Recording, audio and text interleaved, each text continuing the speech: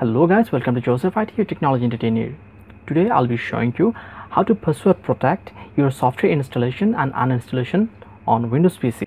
First of all, if I show you, I'm just willing to install this software and it's not asking me for any password. If I just click on yes, the installation will be started. So I just want a password at the time of installing and uninstalling any program. So what I'm going to do, first of all, I'm just finding control panel, do yours. From there, go to administrative tools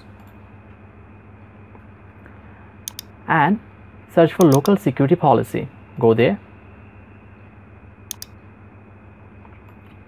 From there, find local policies, security options, and from there simply scroll down until you find user account control behavior of the elevation prompt for administrators in admin approval mode. So double click on there.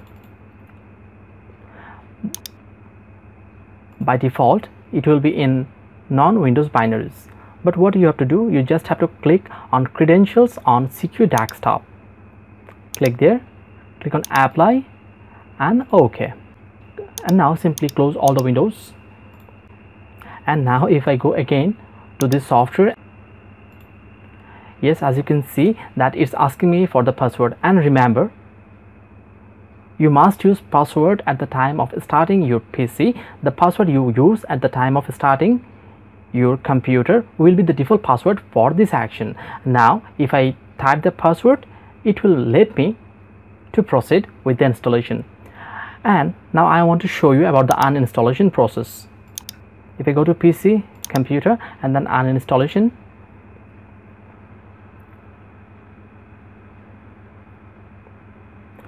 and from there if I try to uninstall any software, and as you can see that it's also asking me for the password I use at the time of starting my computer. So now the installation and uninstallation is password protected as well, and this is a simple way of doing so. Hope you really found this video useful, and if you really found this video useful, then please don't forget to express your feelings on the comment box, like this video, share and subscribe to this channel of Joseph IT. Hope to see you in my next video tutorial. Until then, goodbye.